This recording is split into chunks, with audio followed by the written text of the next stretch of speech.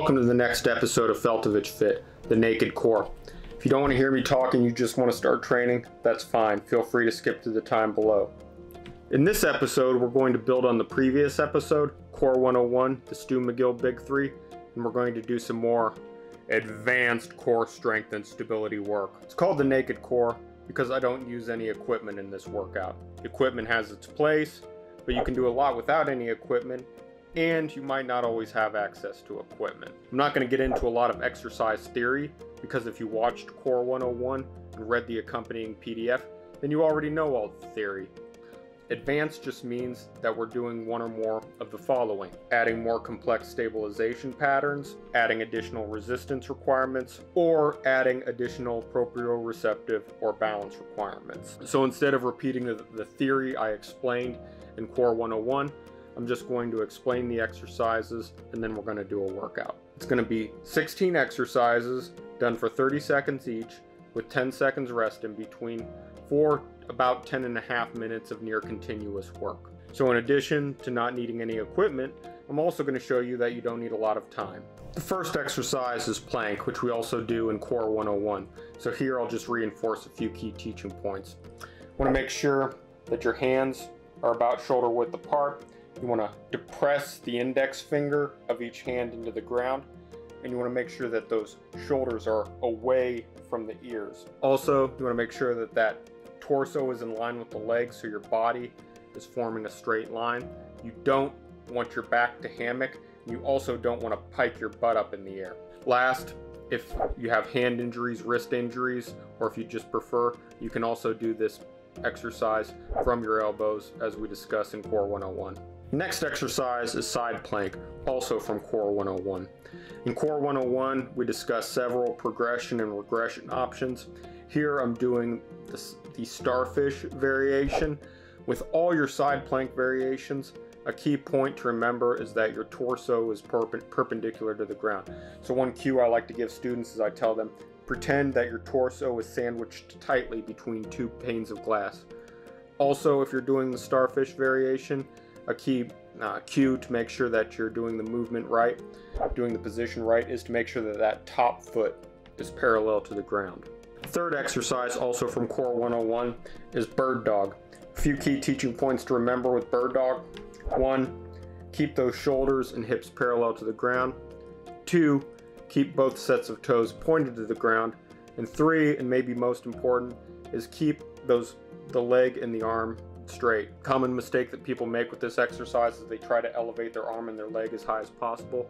That's not important. What is important is keeping that arm and leg straight. So instead of thinking high, think straight and long.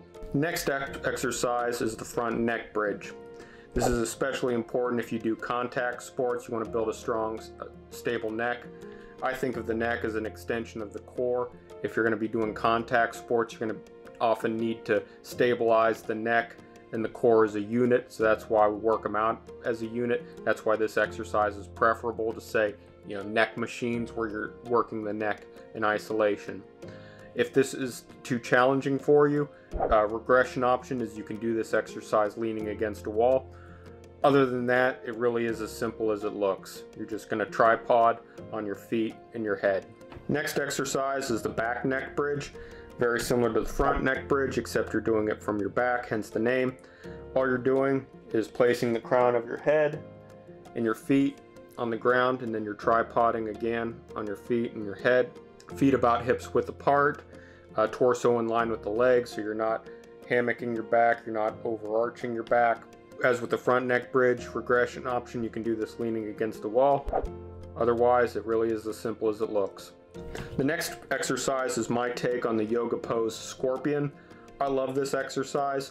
I think it's the mother of all posterior chain activation exercises. It's going to light up your spinal erectors, your glutes, your hamstrings, and get them firing as a unit, which is what you want with core stability exercises. To do this exercise, you're going to put your hands together like you're going to bump a volleyball. Then you're going to lie in the prone position. Then with your ankles together, you're going to try to, and your legs straight, you're going to try to elevate your feet as high as possible. If spinal extension is at all contraindicated to you, that is your doctor, told you to avoid lumbar extension or it otherwise causes you pain or discomfort, don't do this exercise. Otherwise, I think it's a great exercise and far superior to the overrated Superman. That is, it gives you a lot more posterior chain activation with a lot less lumbar compression. The next exercise is one-arm plank, which we're not going to spend a lot of time on, because if you already know how to do a plank, then you already know how to do a one-arm plank. It's easy. Just take away one arm. The challenge with all plank progressions, and again, progression just means make more difficult, is that you want to maintain the shoulders and the hips parallel to the ground, and you want to maintain the torso in line with the legs. So if you're progressing to a more challenging plank variation and you find that you have trouble doing those two things, keeping the shoulders and the hips parallel to the ground or keeping the torso in line with the legs, then that probably means that you're not ready for the progression and you need to regress back to a less challenging variation. Next exercise is called fire hydrant. I call it fire hydrant because it kind of looks like a dog doing its business on a fire hydrant. A few key teaching points to remember here is: one, keep your hips and your shoulders parallel to the ground. I probably sound like a broken record at this point, but that's a pretty common theme with core stability exercises. You want to keep your legs straight. You want your leg to be parallel to the ground, perpendicular to your body. A common teaching cue that I use for students is you want to try to touch your foot to your shoulder. Of course, it won't actually get there, but that cue, trying to touch your foot to your shoulder, will usually help improve form. A common mistake people make is they let their leg lag behind them instead of keeping it perpendicular to their body, so it kind of starts to look like bird dog at that point. Regression option is you can do it with a knee bent. Progression option, that is make harder, is you can do this from the plank position, and a further progression is you can do it from a plank position with one arm, called awkward airplane. I don't demonstrate it in this video, but I can provide a picture. The next exercise is kickstands. It's a side plank variation. Here, all you're going to do is you're going to elevate your bottom leg. You're going to hold it parallel to the ground, perpendicular to your body. Otherwise, all the same side plank principles apply. A regression option here is that you can rest that bottom leg on the ground.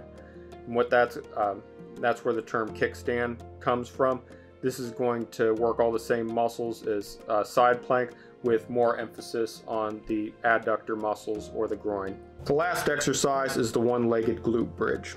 For this exercise, what you're going to do is you're going to bring your heels in towards your butt, close enough to touch, and then you're going to push the heel of one foot in the ground while you elevate the other leg straight in the air. A couple teaching points to remember, cues I like to use with students, is one, try to elevate the hips as high as you can, so don't let those hips sag. The other teaching cue that I like to use is pretend that you're balancing an imaginary wine glass on your foot. That's enough talking. It's time to train.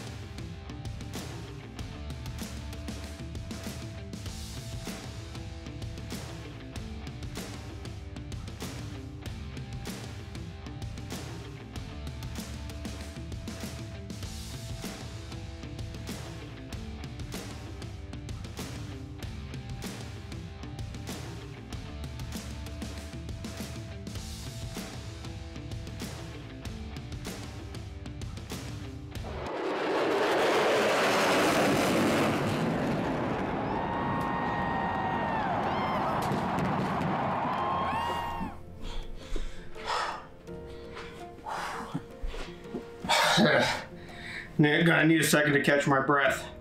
That was the naked core. The reason that I did the naked core in the first in my core series is that I want to show you that you don't need equipment. So we just got a phenomenal core workout with no equipment in very little time. I do this kind of exercise a lot. I like to think that I'm in good shape, but I'm smoked right now. That's about all I can handle. So thank you much for joining me today. Please leave any questions, comments you have in the comments section. Thank you very much.